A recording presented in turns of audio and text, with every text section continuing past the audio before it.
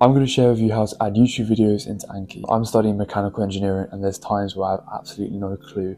So I have to watch like 10 YouTube videos until it clicks. And then when I find that one YouTube video, I put it into Anki. And when I come back to it in a month, I can just watch that YouTube video and I just understand it so much quicker and it's brilliant. So I hope this video helps you understand it better, and let's get into showing you how. Right, get your Anki open. You can download it easily off the internet somewhere. It's free, which is incredible with Anki. Thing like this. That thing is called Rectangle. It's like an app where you can just like easily bounce it to the right and left. I love using it as split screen because it makes my life a hell of a lot easier. Say I was doing thermodynamics like I did this year. Let's say by the laws of thermodynamics. What is the first law of thermodynamics? Okay. I would go in here. Sometimes so this is the main equation, so I would copy. I use this thing called Command D, copy and paste images over, which really helps me. And say I still didn't understand this equation, I would go over to YouTube.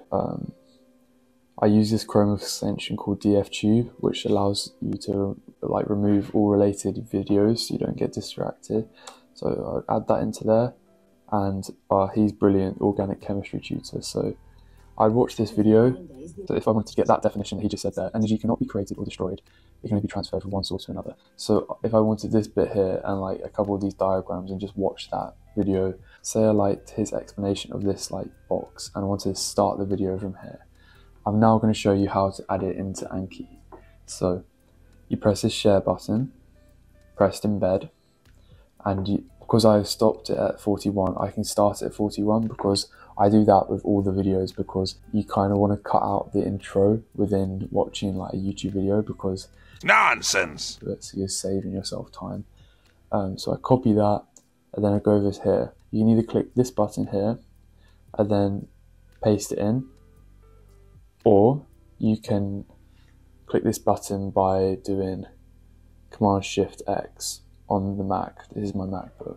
So Command Shift X will up and down it.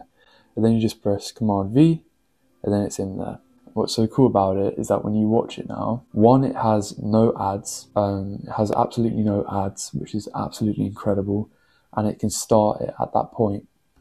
So say I get stuck on this question and I can't explain it properly, I can't write down the concepts, I can't prove it right, I don't have some sort of example to help me remember it, I would put it in here to help me memorize it.